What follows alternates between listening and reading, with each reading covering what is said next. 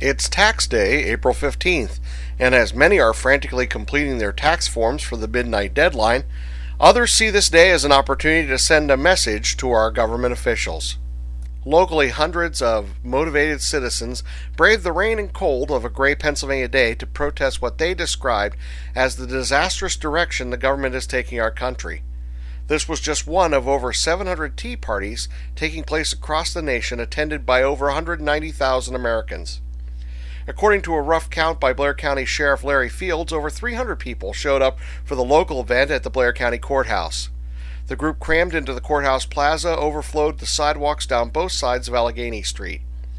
The crowd included young and old and many veterans who stayed and listened to three speakers: local businessman Jim Murkowski, pastor and talk show host Gary Dahl, and local broadcast personality Steve Clark.